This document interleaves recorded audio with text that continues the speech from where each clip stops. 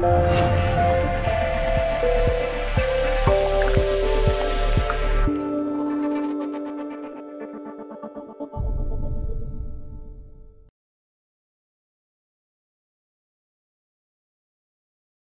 Gary Simon here of DesignCourse.com. Today is February 13th, and we're going to focus on creating a protein product display in Blender and Photoshop. So this is going to be a two-part video tutorial. Today we're just going to focus on the modeling aspect in Blender, and then tomorrow we're going to create the label in Photoshop and get it all ready and working in Blender. Alright, so if you haven't yet, check out DesignCourse.com and subscribe here on YouTube. Alright, let's get started. Alright, so a quick rundown. If you've never used Blender before, to select objects, you just right click them. It's not left. And then hold shift if you want to select multiple. If you want to rotate around the 3D view, you just use your middle mouse button. To zoom up, you use your scroll wheel. And then to pan, you just hold shift and use your middle mouse button. Pretty easy. So I'm going to file new and just reload startup file so we're all looking at the same thing.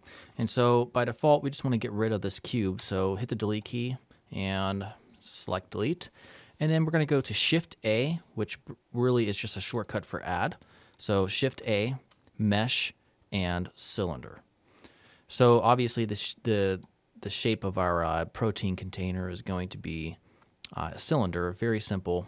So what we have to do here is basically to get into, right now we're in object mode. That's the default mode. That's where you select, move, object, scale, etc.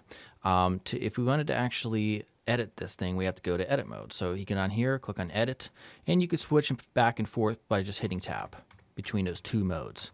All right, so real quick, you have three different modes or ways to interact with objects. That's the vertex, that's the edge, and the face.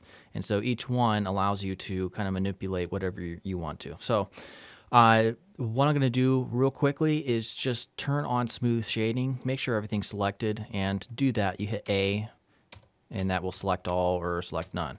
So make sure it's all selected and highlighted, and for shading we're going to choose smooth. And then we're also going to come out here, I'm going to pull this out, we're going to click on the object modifiers, add modifier, subdivision, surface. Alright, so this is what happens. Like, what the hell is that doing? Well, if we increased the subdivisions and render, I'm going to put them both at 3. I'm going to hit Control R, and that adds an edge loop. Kind of like up here, these are edge loops. So all you have to do is left click, and then it allows you to specify where you want it. So I'm just going to put it pretty close to the top and Control R and do another one pretty close to the bottom. And then what we want to do is take the way you can select an edge, or all the edges around. You hold the Alt key and right click.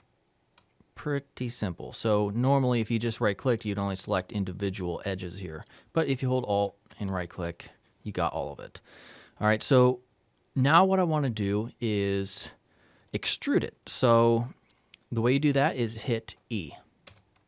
Pretty simple, and it has it basically on the Z axis. That's the only way we can move it. So I'm just going to put it up here, and I'm going to hit 5 on the number pad, and that takes us from perspective mode to orthographic, which makes it a little bit easier to select edges when we need to. So I'm going to hit 1. That'll give us, on the number pad that is, that'll give us the front view. And I'm going to hit A to deselect it. And then I'm going to hit B. But first come down here, before you do that, and click on this. Because if we went right now and just hit B and then selected all these edges, it would only select the ones that are visible from the front view. So if we hit A just to deselect and turn this on and hit B, which is basically, you know, a selection tool, it selects all of them, and that's what we want. So now what we want to do is hit the delete key, and we're going to put delete, nope, not vertices, edges. All right, so now we got these two separate pieces, but they're still a part of the same object. So I'm going to go to 1, or on the number pad in front view, B, select it, hit P on your keyboard, and that allows you to separate selection. So click that. Now, if we go into tab mode, these are two different objects. All right, so this is going to actually serve for our lid. All right, so with that selected, hit tab to go into edit mode. And I'm going to go back to, if you want to go to the front mode, you can. I'm just going to go like this, just slightly. And I'm going to select everything. All right, and then hit E to extrude. And I'm going to extrude right around here. This is basically the height that I want the cap to be. And then hit Control R. Put one right down there, Control R, and one like right up here. All right. So far, so good. I also kind of want to add like a little edge right here. So Control R, left click, maybe right around there, Control R, right around there, and then Control R, one in the middle, and then hit S to scale that in just a little bit. All right, cool. All right, so now I also, let's go back, tab out, select this other one. We're going to tab into that, and with, we're in edge mode. Alt, right click, go to hit E, and then just click once, don't even move it, and then hit S to scale. We'll scale this in right around there, and then hit E, and hit the letter Z for Z, and that way it keeps it on that axis, and just come down around here. Also, kind of forgot about this. We'll take this inner edge that we just extruded. Oops, yeah, right there. And we're going to extrude that too up on the Z axis. Right around there. Okay, and then we are going to hit E again, left click once, hit S, and then hit E and Z just down. Okay, now what we want to do is create an edge loop. Control R, just click once, left click, and then we're going to hit R for rotate. Well, first we're going to click and then hit R, so you click twice. So we're going to rotate like right around here, let go, and then we're going to hit Control R and click twice, and then Control R in the middle and click twice and hit S to scale that out just a tad bit. That way it kind of creates like those, what do you call, like the portion where it screws on, basically. All right, so now let me go tab out, get out of edit mode. We take this lid and we drag it down.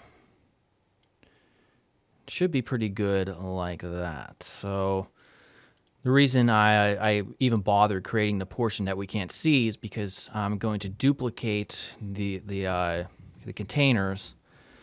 Man, they're being loud downstairs. My kids, anyhow. And one of them's going to have the lid off just to make it look interesting. All right, so okay. I don't like how this looks down here. It's kind of like you can see these ripples. If we go back to tab with this selected, edit mode, and let me come down here. Kind of just hit Control R and create another edge loop. And that's looking better now. Okay, so we hit 5 on our number pad for the perspective mode. This is pretty much what your protein container should look like roughly. Okay, so I'm going to real quickly get some things set up. Let's go over here. This is in the render panel. We're going to be using cycles render for this ultimately, so choose that. And GPU compute makes everything run or load a lot faster. We're going to go to sampling. Sampling. Samples, right now, if we were to render this, if we just change to render view down here, things are usually real grainy. You can't tell because, let me go over here to the world scene and make it white. Let me also switch back to solid. We will hit Shift A, add plane, scale that thing large, and then we'll go back to rendered. Okay, now you see there's like kind of grainy right here. That's because of the sample. So they're set really low initially. So your preview, which is what we're doing now in preview mode, turn this up to like 100. It makes it a lot better looking, and especially when you're ultimately rendering it as well. All right, so let me take solid here, get back to orthographic by hitting 5 on the number pad, hit 1. Now we just move this up so that it's sitting on it. Pretty simple. 5 again. And we'll go to rendered. Okay. And another thing that I want to do is work with this background or this plane a little bit. So I kind of want it to be like, well, I'm not even gonna explain it. I'll just I'll just do it. So with it selected, we'll go to tab, and then we're going to select we're in edge mode.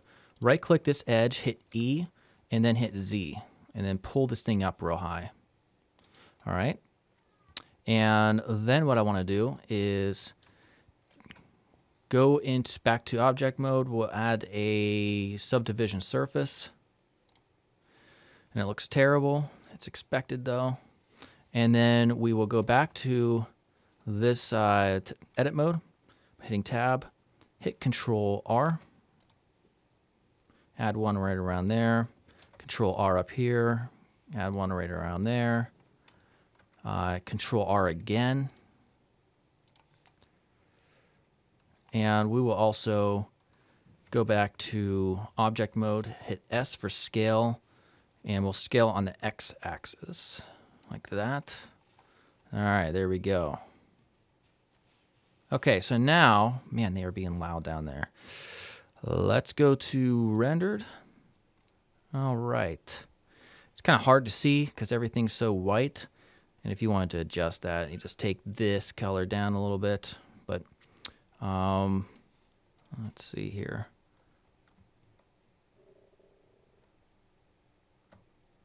Yeah, okay. I think that's going to be where we're going to end for now. And tomorrow we should be able to wrap things up by adding the actual label that we're going to do here in Photoshop, and then setting up the material correctly to make sure it looks, you know, kind of like a protein container. It's a type of material. Then we're going to also duplicate this a couple times and ultimately get something that should look pretty cool. All right, so check out designcourse.com if you haven't yet, and subscribe here on YouTube. All right, goodbye.